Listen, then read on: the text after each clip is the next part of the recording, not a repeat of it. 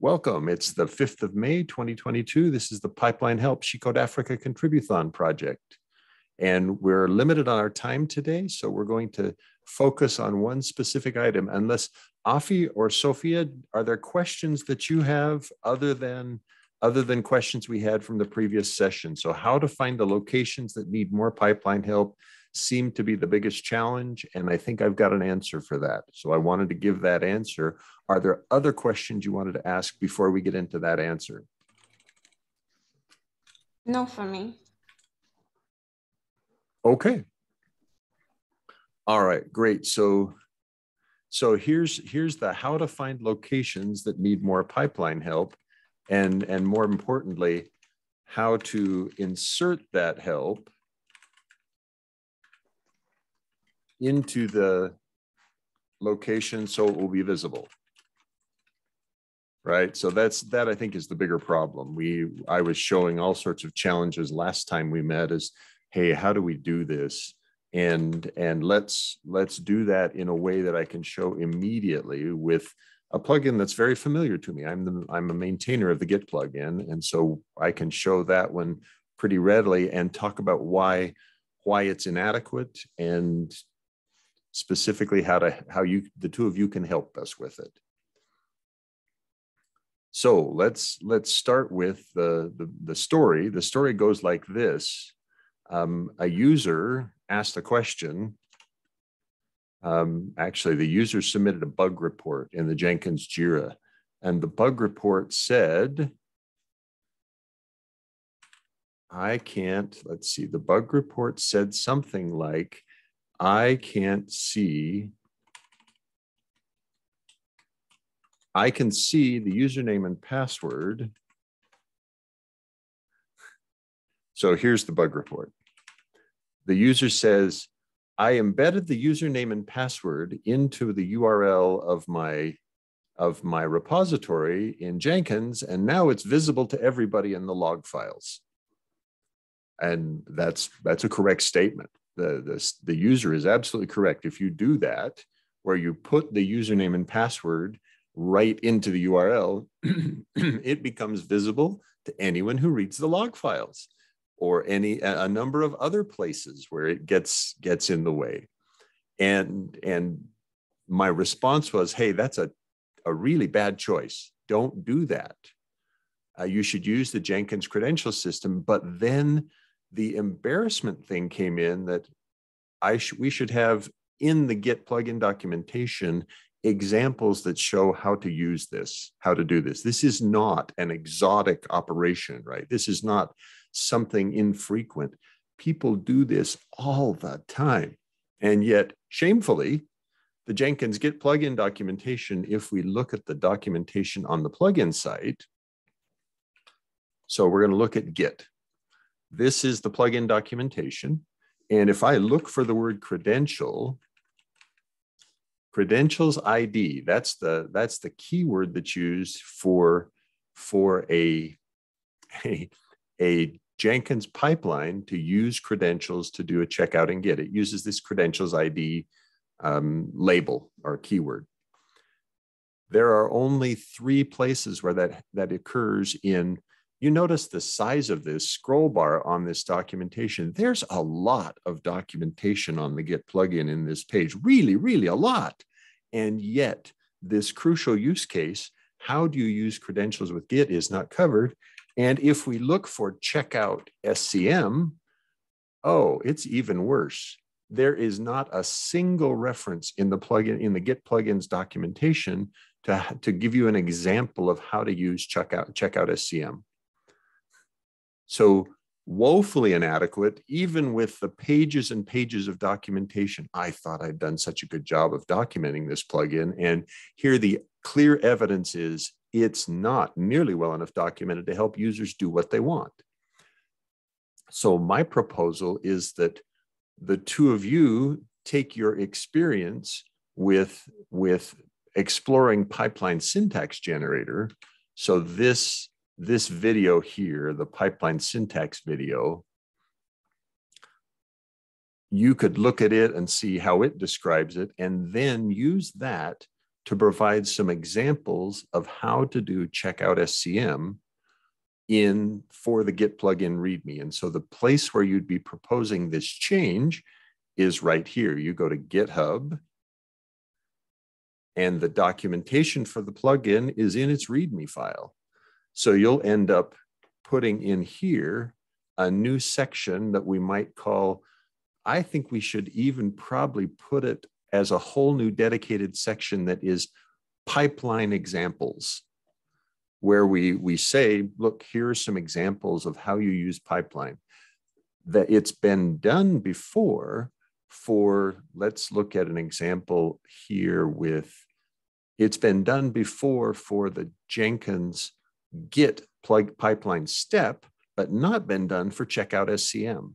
So shame on me, it should be done for checkout SCM. So if, for instance, on this particular Jenkins server, I look at pipeline syntax, and I look at the word at the Git statement, at the Git thing here, there's actually lots of help available. And this help, this kind of help where it gives examples of, ooh, here's the Git step with defaults. Here's the Git step with a private key credential. Here's the Git step with Git protocol and polling disabled. Each of these examples is in here. If you'd be willing to copy or create something similar for these, like these things, but put them in the README file for the Git plugin, that will give people a way to find these examples. So here we've got this little tiny section on pipelines. What it really needs is a great big long section that talks about pipeline examples. So would it help the two of you if I started something like that and you would then see where to add your additional examples? Yes, please. Yeah, that'll be great. Okay, so what I'm going to do is I'm going to do the start the example thing from inside this repository, and I'm going to put it on a separate branch for now, and you can submit your additional proposals even to that separate branch if you'd like, or do it from your own fork. Either is fine. So this is ASCII doc, and therefore we look, okay, so here is pipelines. Okay, so we want to insert, so this is the first video that talks about how do you use how do you use a pipeline syntax generator. This is the second video that talks about how do you use multi-branch pipeline. So I think we want to put here pipeline examples. And now I'm going to go grab some examples from other places in the source code, and we'll paste those in just as a convenient way to get started. So let's find, where would I look for this? It would be in, sorry, I have to get out my better search tool because I'm not as comfortable using GitHub search. You could use GitHub search, but for me, it's easier if I go this way. Okay, so git grep. And what we're looking for is something from here, like checkout from there we go. That, we just need to know where that is in the source code. Okay, it's in git step help.html. Okay, source main resources. So we're going to go borrow that and jump to that. No, that wasn't the right navigation technique. It is something like go to file that.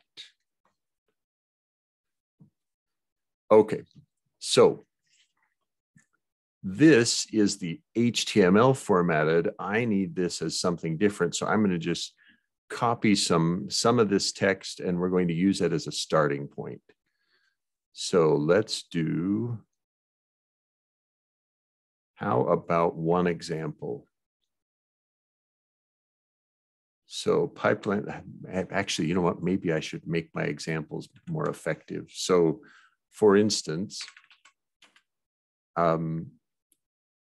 check out,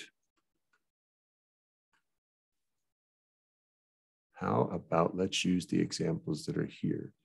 So like this, we'll borrow these and use those words for something better. Okay, so instead, check out with defaults. Then another one, check out with a specific branch.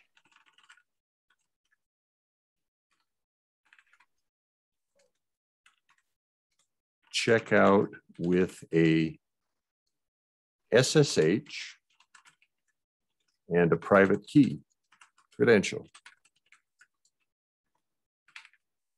Check out with HTTPS and a username password credential.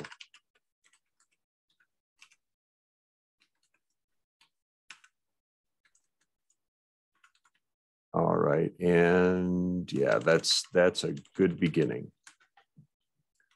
Okay, so each of these examples, the examples below illustrate. And now what we need is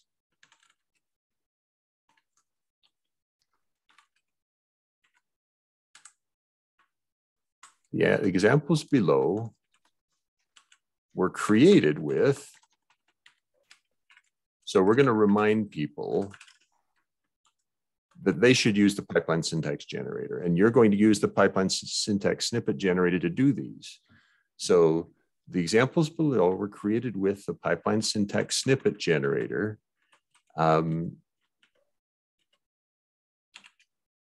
You can create your own checkout statements, checkout commands,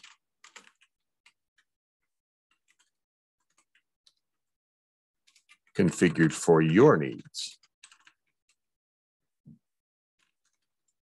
And the idea here is let's insert some of that text, like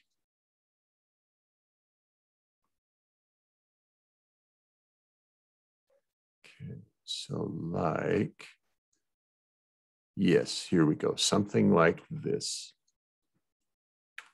Checkout from the Git plugin source repository using HTTPS protocol, no credentials, and the master branch. And now we need source, comma, Groovy.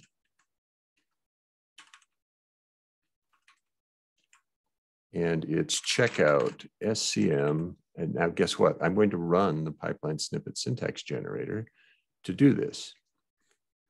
So instead of Git, we're going to use checkout. We're going to use Git as the SCM. And the Jenkins GitHub repository or Git plugin repository is this one.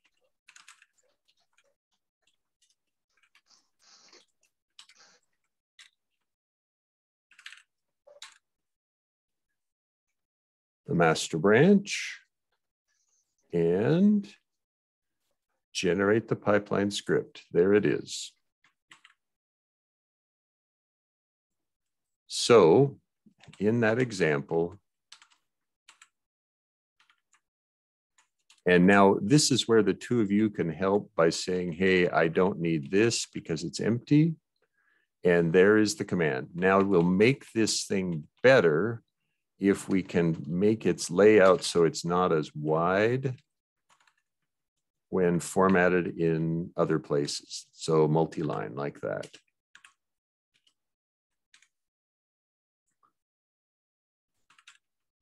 So any questions so far on how I'm doing this step?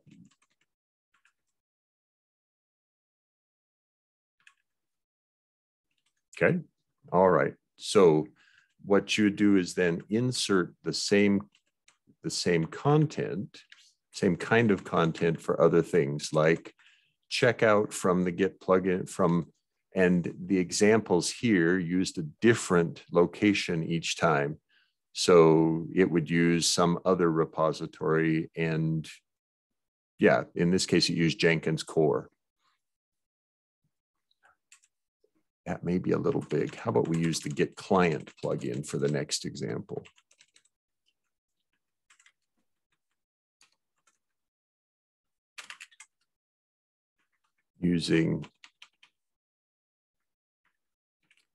And let's use a different branch, non-default branch. So in this case, we go back to the syntax snippet generator, we insert Git client plugin, and we need to go find a branch name that we want to use. So I have to look at the repository and choose another branch. There will be several branches here. Let's pick stable-2.x.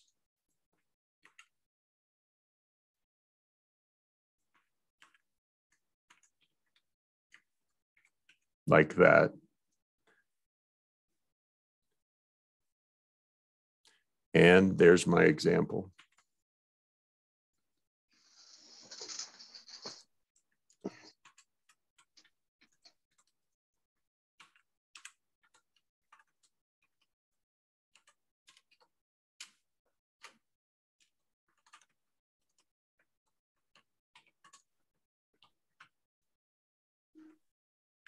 Oof. Okay, and the idea is you would do this same kind of thing with each of the examples below, where you say, okay, this is how we're going to do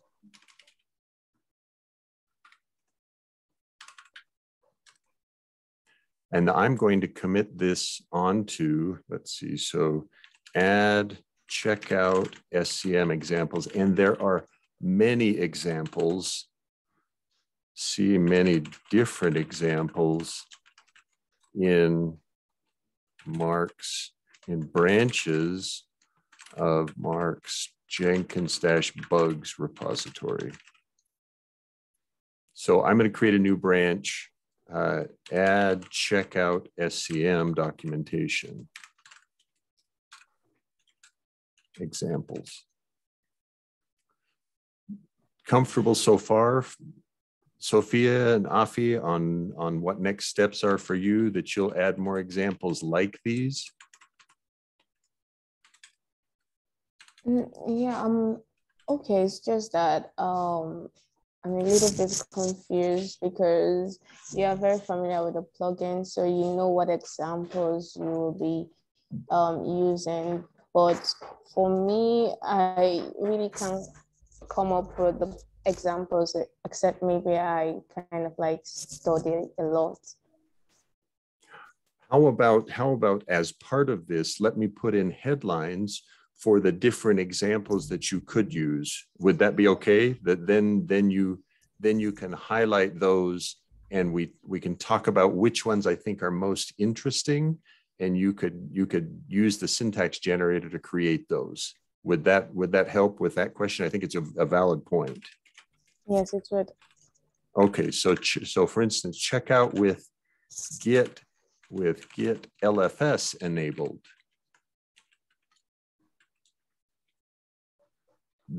Actually, let's use the expansion of the acronym, large file support enabled. So, and this one, what you would do is you would go to the snippet syntax generator, and you click, where is the add? Oh, add additional behaviors. So what you do is you add additional behaviors, you scroll down here and find Git LFS pull after checkout. And let's use exactly those words with Git large file support. Enable Git LFS pull after checkout. Create the snippet. So that's an important use case for companies that are doing, for people that are doing very large files. Get large file support is very, very important to them. Another could be add a repository browser. So let's put that example in. Oh, Mr. Wait. Okay. Add a repository browser for my, actually, yes, repository browser for Bitbucket, something less common than GitHub. And then what you would do is you would go here, and in the snippet generator, it says, where is this? It says repository browser. You click Bitbucket Web, and it will ask, hey, what's the URL for the Bitbucket repository? You put it in something.bitbucket.com.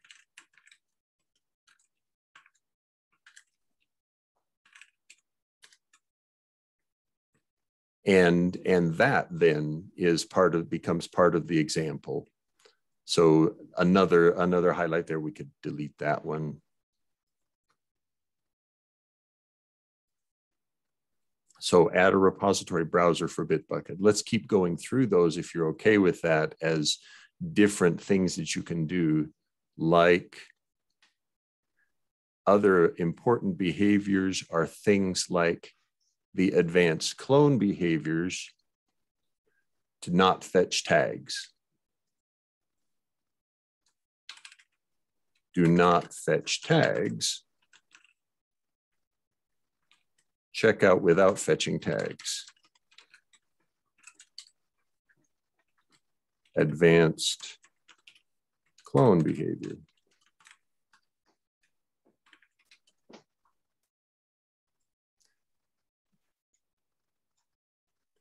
Check out with shallow clone.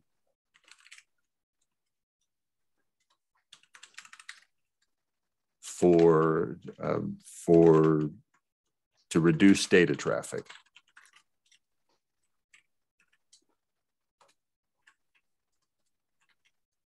Check out with this one is quite important, but you'll have to read some of the documentation in the plugin to see how to use it. So maybe this one needs more reading. You may not want to do that one yet. Continuing this exercise, we could look at clean before. Well, that one I don't want people using in pipeline. It'll continue. Here we go. How about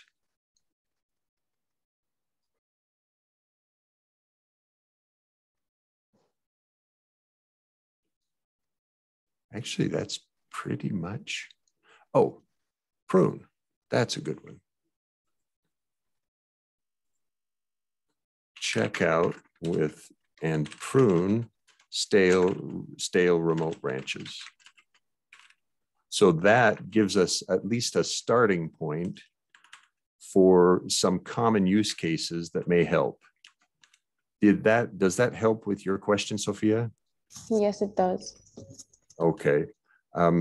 See also, if you want to do a 10 or 15 minute, see also the,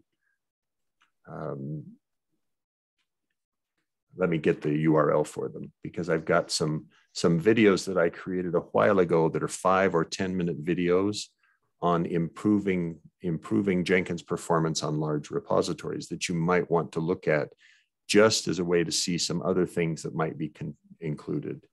Just a moment. So, media.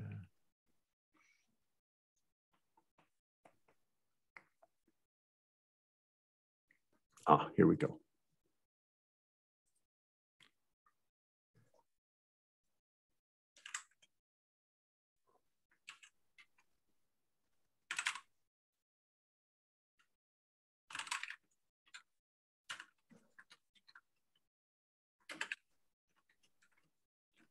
Good. All right, so I'm going to go ahead and commit this. And this gives you a starting point. I apologize for having to end early, but I've got to go to this other meeting. I'm not going to create oh, go ahead. Okay, are we going to be pulling from this branch? Yes, exactly. Okay. So you use this add checkout SCM examples branch as the starting point for your changes. Okay. So that means that initially, because we were going to continue like picking something, right, according to the document, I already cloned the HTTP ref. So I forked it. So I'll go and fork this and then pull from this branch. And then, so should I push to this branch, or I should just create an?